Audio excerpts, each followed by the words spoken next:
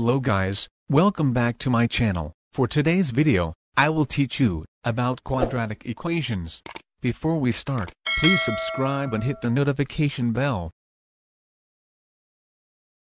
What is the quadratic equation?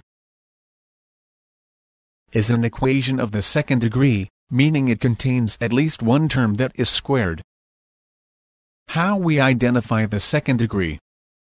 We can identify the second degree if the equation contains x squared.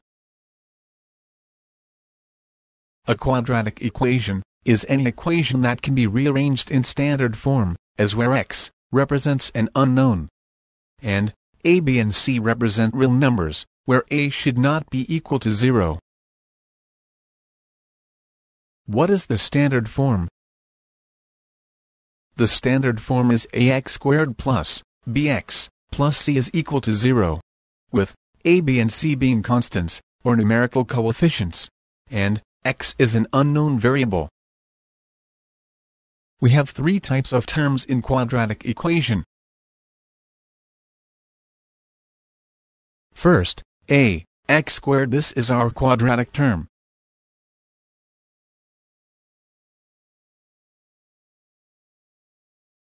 The next term, bx, called as linear term.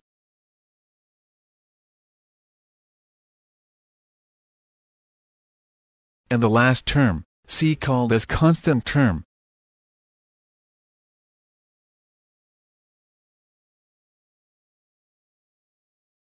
Let's try to identify what are the a, b and c from the given quadratic equations.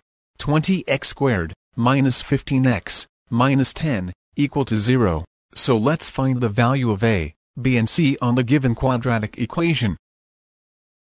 So the value a is equal to 20, b is equal to negative 15 and c is equal to negative 10. Next, x squared minus x minus 3 is equal to 0. Always remember, the numerical coefficients of the variable is always 1. So the value a is equal to 1, b is equal to negative 1 and c is equal to negative 3. Next, 5x squared minus 2x minus 9 is equal to 0. So the value a is equal to 5, b is equal to negative 2 and c is equal to negative 9. Next, x squared plus 5x plus 6 is equal to 0. So the value a is equal to 1, b is equal to 5 and c is equal to 6. Let's write a quadratic equation into standard form. Question number 1, write 2x squared equals to x plus 4 into standard form. We need to transfer the given numbers to get the b and c. The standard form of question number 1 is 2x squared minus x minus 4 is equal to 0.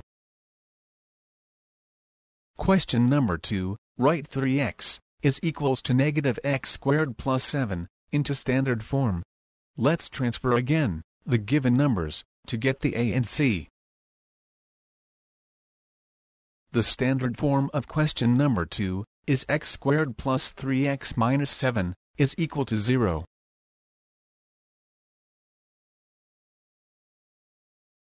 Thank you for watching. Don't forget to subscribe and hit the notification bell.